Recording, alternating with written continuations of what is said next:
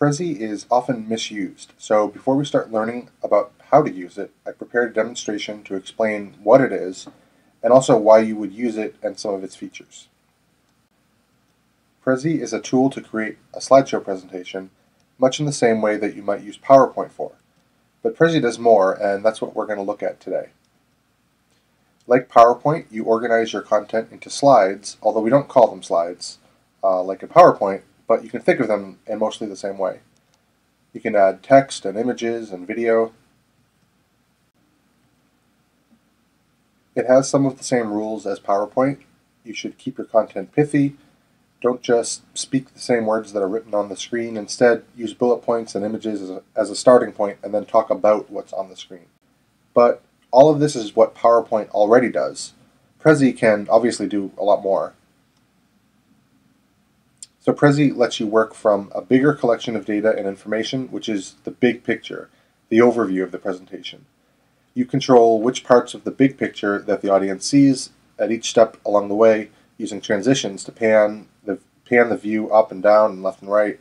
You can zoom in and out, and this lets you focus attention on the details, but it puts the detail into a larger perspective, and we'll get a better idea of what that all means in a second. So you control the zoom level of your view. You can zoom out to show the entire big picture of your whole presentation, and then zoom in to focus on one little detail. However, there's more to using Prezi than just using these transitions randomly. Using Prezi over PowerPoint is more than just looking fancy. Transitions in Prezi shouldn't be random or gratuitous. These transitions can add meaning and context to your presentation in ways that PowerPoint can't really replicate. Using transitions correctly can make Prezi very, very powerful. So we're going to look at some example Prezi presentations, examples of how transitioning from one slide to another in different ways can add context on top of what each individual slide, what the content within it says. So this is a demo about how you might use the panning transition. Panning is the movement up, down, left, or right from one spot on the screen to another. This presentation is about a road trip that someone might have taken. They want to show where they've been and what they saw. So we start by zooming in on the starting city, but then pan to the first stop, which is Niagara Falls. And once we're here, we can treat it like a regular PowerPoint slide where we add text and bullet points and photos. So next we go on to Florida, and you can see that the panning kind of conveys the motion of moving from New York to Florida. It shows the direction that you would move, where from Boston to Niagara Falls it goes left or west, and from Niagara Falls to Florida you go south. And next stop to San Francisco, and we're done. So where PowerPoint could have shown the full map and then the individual slides at each location, Prezi does this as well, but it also conveys the motion of actually traveling between these places. It puts the slides in a context of being locations on an actual map, while still showing the individual detail of each slide. We started showing the big picture, the United States map, and the path that our whole presentation would take. Then we showed the detailed view of each stop, panning from one stop to the next, and that gives context to each stop. The context is their physical location in relation to each other. This next example will show how zooming out from content can put that content into perspective. However, before we can zoom out from something, we'll first have to zoom in to get there. So here we go. So in reality, if we were showing this as a real presentation, we might start from this view. In our case, since it's an example and we had other stuff on the screen, we had to kind of zoom in to get here first, but you might very well start from this view. So we see a line graph with a title and a comment, but then we zoom out to put that detail that we just saw into perspective. This can, like I said, this can be more effective if we had started just with that small view and didn't know that this bigger view was coming. You show the first detail and you explain that one detail, and then you zoom out and you put that one little detail into perspective of the bigger picture. So we see one small piece, but then we see how that bit is one piece of something bigger and also where it fits in. So next we'll see an example of how zooming in can let you focus in on individual details inside of a larger subject, so kind of the opposite of what we just saw. So the last example featured zooming out to put the important detail that we see first into context with other pieces of related information in the bigger picture. And here we start with showing the big picture, in this case, in this example, a timeline of battles in the Civil War. Obviously this is very rudimentary, just a quick example, but you can see how something like this could be developed into more detail. In this case, each battle is shown as a timeline with a flag that represents the victor, the color of the flag representing the victor.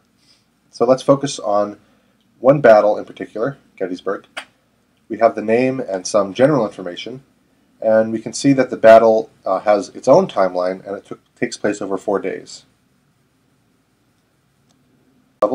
We're back to just making this look like a PowerPoint slide. Then we can use the panning transition to move on to the next day, and we could even zoom in a little bit further from there. So zooming lets you drill down on the details, and right now we're in one individual picture of an individual day, of an individual battle, which is just one of the full timeline. We get to focus in on one little bit of content without losing the content's place in the larger and larger arrangement of other pieces of content.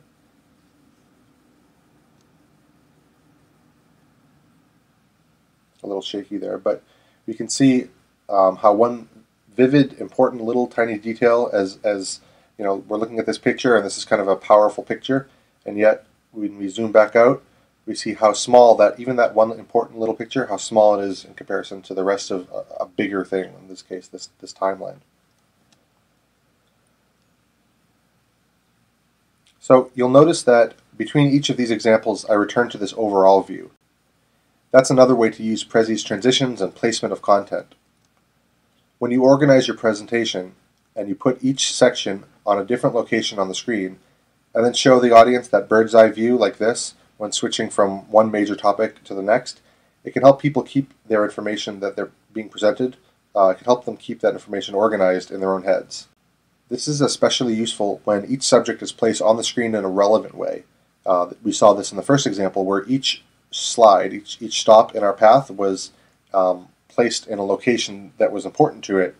In this case, it's a location on a map, and when we went from one to the next, the data was placed on the map in a location that adds relevance to the content.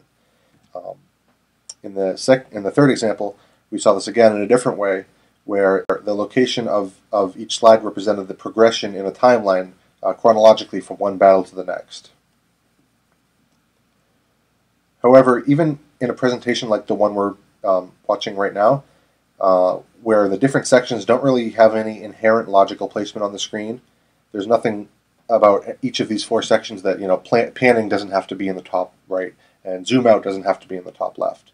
But just doing it in this way and kind of coming back to the bird's eye view and then before going into the next section, this helps the audience kind of follow along and see where they are in the progression of our full presentation. And returning to the overview each time lets the audience structure the information that they've learned, kind of place it in their heads in the same kind of areas where they're separately placed on the screen here. So, I hope you have enjoyed my presentation, and if you have any questions, please feel free to email me or leave a comment to this video. Thank you.